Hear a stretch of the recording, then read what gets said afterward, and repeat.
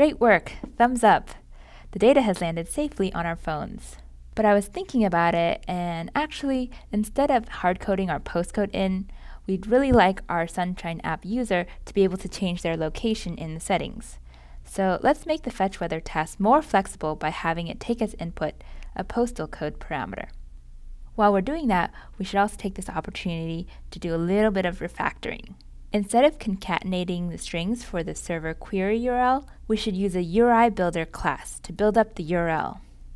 We can declare a base URL and then append each pair of query param and param values onto it.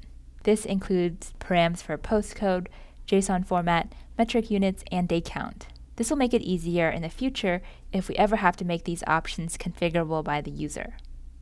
If you want to verify that the URL is built up properly after you do these tasks, you can use verbose logging to print it out.